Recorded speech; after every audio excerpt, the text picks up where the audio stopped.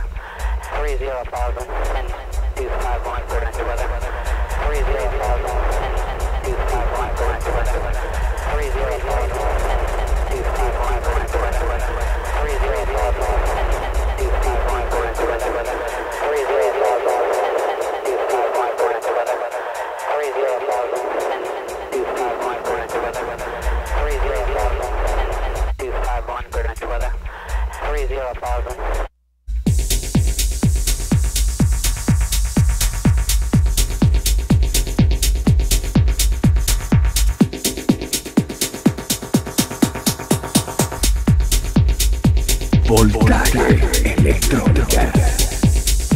Current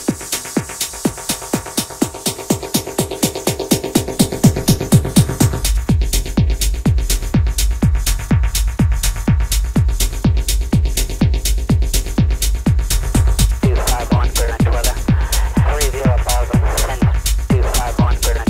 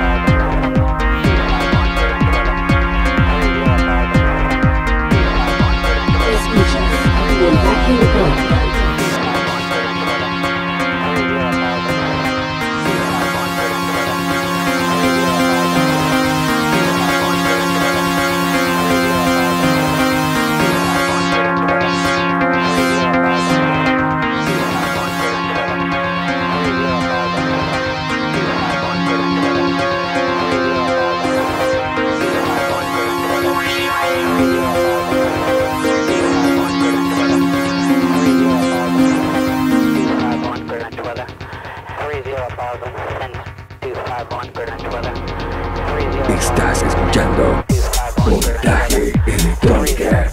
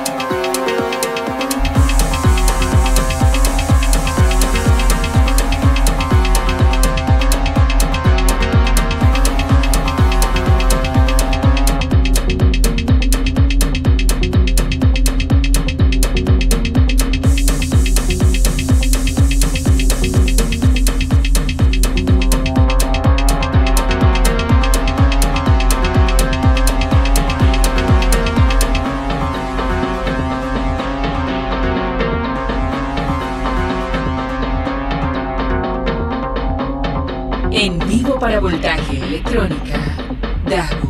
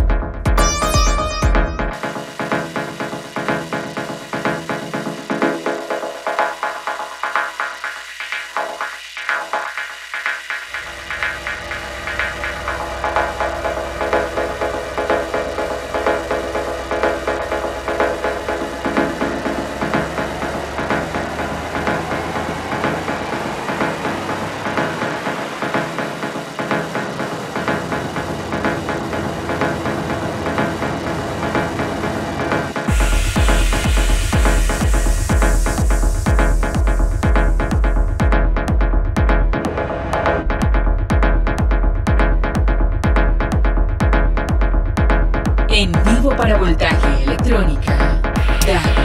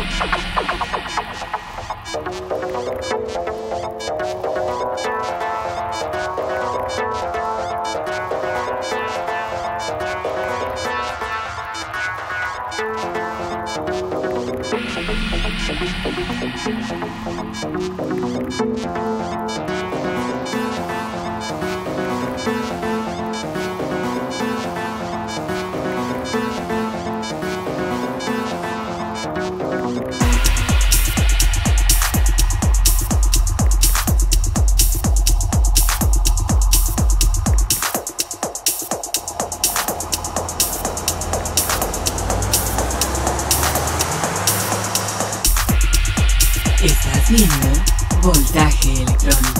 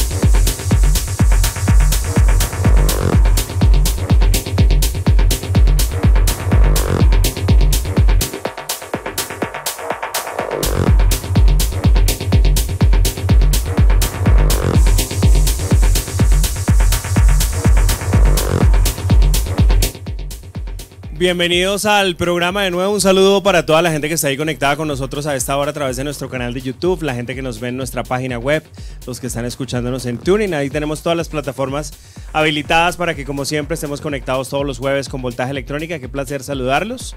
Yo soy Charlie Cuau, estoy acá con nuestro primer invitado aquí en esta noche de Voltaje Electrónica, se llama Dagu, un amigo de la casa que ha estado ya varios años acompañándonos en estas emisiones y hoy pues regresa aquí con un live bien especial. Bienvenido Dagu a Voltaje Electrónica nuevamente. Dijo Charlie, muchísimas gracias por la invitación, como siempre muy contento de estar acá y sobre todo muy contento de poder mostrar, que hace rato quería mostrarle este proyecto live, en donde ya estoy tocando 100% música mía, pues ya digamos que tengo mucho más definida la línea musical con la que estoy trabajando. Se vienen algunas fechas, se vienen algunos festivales, algunas fechas por todo el país, entonces pues esto es lo que van a ver. En algunos clubs voy a poder tocar techno oscuro, en el festival obviamente voy con toda esta línea, pero bueno, pues de eso se trata, de ir probando canchas.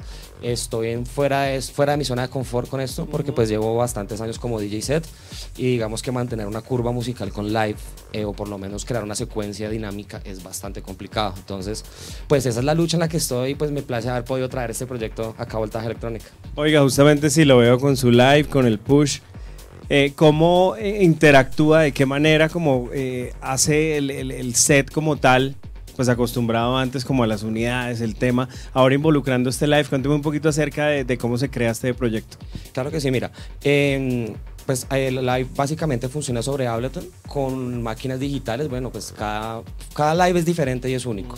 Digamos que el mío está basado en Ableton Live y mi herramienta principal es el Ableton Push, que es este aparatico que tenemos acá, que pues con ese se puede hacer prácticamente todo, o sea, desde crear beats, desde crear sonidos, desde secuenciar, desde lanzar en la secuencia de canciones, hasta sintetizar puedo hacer ahí, como se pudieron dar cuenta. O sea, yo puedo quitar notas de mis canciones, puedo cambiar los arpegios y pues digamos que eso me permite ser mucho más versátil en vivo porque pues no es como simplemente tener una canción tras otra y apoyarlo con efectos, sino que es ya cada movimiento cuenta, cada movimiento que yo haga va a generar un cambio en la canción porque es, por decirlo así, música en vivo. Entonces de alguna u otra manera es mucho más complicado, requiere de mucha más concentración, mucho más desgaste mental, pero pues a la final la satisfacción es muy alta porque, como te digo, estoy tocando 100% música mía y la estoy tocando bajo formato live, que es una cosa que muy pocos se atreven a hacer, y la idea es también que muchos colombianos incursionen como en esta nueva onda, porque pues este es el futuro es el presente y es ahora. Oiga, justamente pues viéndolo y escuchando, y es pues muy provechoso el saber que el 100% del set es música producida por usted, o sea que está en el estudio juiciosísimo dándole fuerte a eso. Sí, de hecho, pues este live que pudieron ver hoy, alcancé a tocar 12 de las 13 canciones, 11 o 12 de las 13 canciones. Va a ser un próximo álbum que voy a sacar. Digamos que antes había trabajado algunos álbumes bajo formato live, pero pues digamos que ya me decidí con este, ya pues ya pasó la etapa de la prueba, ya esta música está en proceso de finalización, mezcla y máster, digamos que ya la tengo lista para tocar, pero ya todo ese proceso de construcción, concepción, finalización de la canción va a ser un proyecto que se viene después de enero, que como bien saben se viene el B1 Week en Cartagena, que va a traer a grandes artistas internacionales como son Stefano Noferini, Carlo Lío, Caleb Calloway, Yaya, Joey Daniel y más de 30 artistas y productores nacionales. Entonces digamos que en este festival quisimos hacer énfasis en la calidad del productor, en el logro del productor colombiano. Entonces si se dan cuenta el line-up, salvo algunas personas que no pude lograr meter, que son muy buenas del país, pues hicimos prioridad sobre la música, no sobre los contactos o sobre las influencias, sino 100% sobre la música. Artistas de Stereo Productions, de Mindshake, de 1605, de todos los sellos duros y discográficos comerciales colombianos. Entonces B1 Week es una oportunidad para mostrar ese talento nacional en un evento de talla internacional, así que invitados todos, es del 2 al 9 de enero y regresando de ese evento retomamos la parte de producción musical, en donde ya pensamos consolidar un álbum y ya veremos bajo qué sello discográfico o qué plan de distribución le damos. Él es Dagu con nosotros esta noche, ya viene nuestro amigo Fuad, justamente está en el estudio alterno con Rebeca. Saludamos esta noche, bienvenido mi amigo Fuad y a Rebeca nuevamente a Voltaje Electrónica. Buenas noches, ¿cómo están por allá? Muy bien. Yo acá con un frío, pero acá Fuad. A despertar, yo sí tengo calor. Bienvenido una vez más, ¿hace cuánto no venía acá a Voltaje? Como un año yo creo, más o menos. Hace rato. Los tenía súper abandonados. Me tenían olvidadito, pero acá estamos. Bueno, esperamos que ya los espacios sean un poquito más frecuentes. ¿Qué vamos a escuchar ahorita? Un poco de house, tech house, techno. ¿Y algún evento próximo? Estoy preparando cositas ahí, más adelante les estaré comunicando. Bueno, entonces vamos a seguir. No, es que no alcanzo a escuchar a Charlie. Es que me cierran el micrófono, ahora sí, que solo sorpresas lo que viene con Fuad. Que solo sorpresas. Sí. Y ahorita también en este segundo Solo Sorpresas invitamos a las personas a que comenten, a que nos sigan en todas nuestras redes sociales, a que participen por los bonos de DNA Estudio para que vayan y toquen y creen música. Son 2 horas en estos nuevos estudios de DNA que están increíbles, así que escríbanos por directo que estamos muy pendientes de las personas que quieran participar. Así es, también nos pueden escribir ahí por el chat de YouTube, siempre los estamos leyendo, ahí Rebeca está muy juiciosa leyéndoles todos sus mensajes. Y estamos haciendo el live en Instagram, entonces también pueden comentarnos ahí, para que están súper pendientes. Muy bien, ya viene Fuad, eso va a ser en unos segundos mientras despido a nuestro amigo Dagu, que hoy fue el encargado de abrir los sets acá en nuestro programa. Feliz, contento con todos estos proyectos que nos trae, que les vaya muy bien en el festival allá en Cartagena, todo esto enriquece nuestra escena, nuestra cultura, todos los eventos que hagan. Y pues con esos artistas yo le auguro un buen éxito a ese festival. Bueno, Charlie, mil gracias por la invitación, mil gracias por esos buenos deseos. Como siempre es un placer para mí poder traer cada cosita nueva que voy haciendo, sacando, cada progreso que voy generando con la música, traerlo a Voltaje Electrónica, que a la final es el medio de difusión de los artistas electrónicos nacionales. Entonces, larga vida Voltaje Electrónica y muchas gracias. Así es, Dagu cerrando su set a esa hora, ya viene Fuad, como les decíamos, 2 minuticos, muy rápido, y estamos de vuelta ya con nuestros artistas invitados y luego vendrá Nico Rocha, que será el encargado de cerrar esta noche acá en nuestro programa en Voltaje Electrónica. Vamos a la pausa, muy breve, ya regresamos con Fuad, ya venimos.